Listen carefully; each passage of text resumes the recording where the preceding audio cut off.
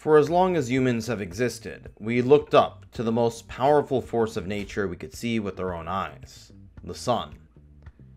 Hopefully, looking at it indirectly. Unlike the island boys.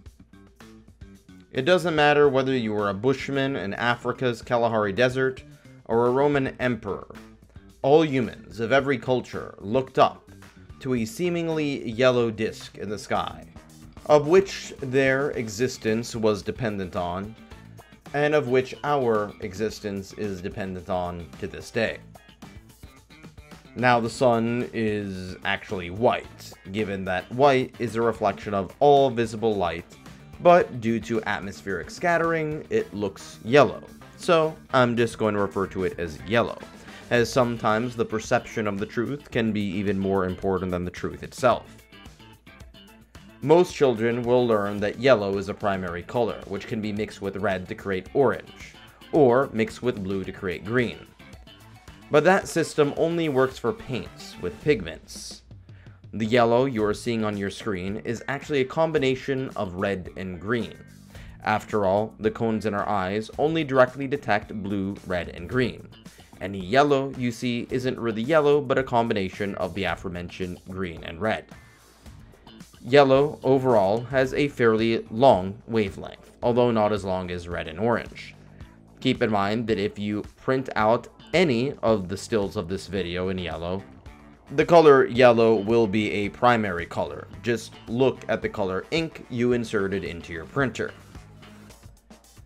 When it comes to the ways humans describe words for colors, most languages will start off with black and white, then red, then either green or yellow. Green and yellow tend to be interchangeable in certain contexts given the fact that they're the two most important colors for vegetation. Early hunters and gatherers, and then farmers, needed to be able to perceive vegetation for food and shelter. As our knowledge of the world evolved, so did our languages. You eventually would get different words for yellow and green.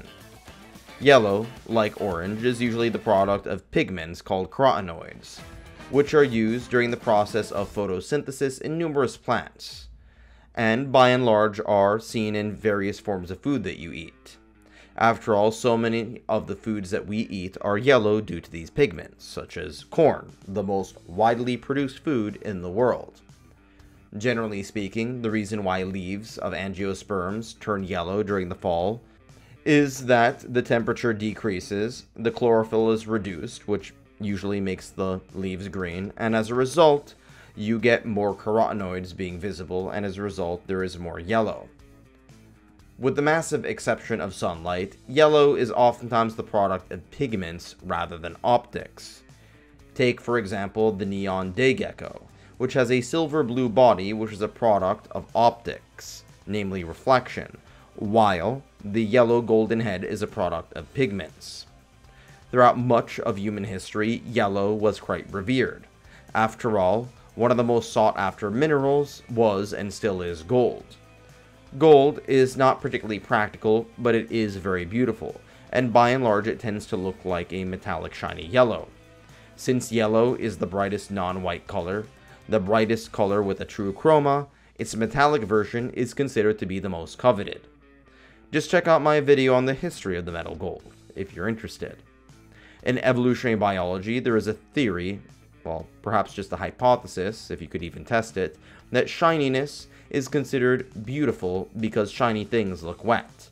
And to an ape on the dry African savanna, water was one of the utmost important resources. Yellow is perhaps the shiniest true color as a result of its radiance, which by and large is seen as producing a sense of happiness. In most human cultures, the color yellow usually symbolizes positive values and attitudes of joy, surprise, and optimism, most likely due to its bright color, which is appealing to a diurnal visual species like Homo sapiens.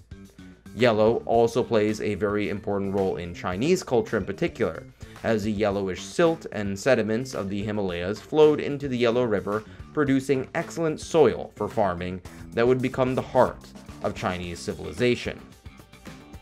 One of the earliest Chinese cultural heroes is known as the Yellow Emperor, a mythological person who is said to have invented a number of civilizational breakthroughs such as the calendar and water wheels, and land wheels for that matter. There are some exceptions though. Yellow is sometimes associated with sickliness in some cultures due to jaundice. Jaundice turns the skin yellowish due to excess pigments caused by a liver disease and a relative lack of red blood cells. The negative connotation might also be due to yellow being the color of sulfur, which smells like rotten eggs.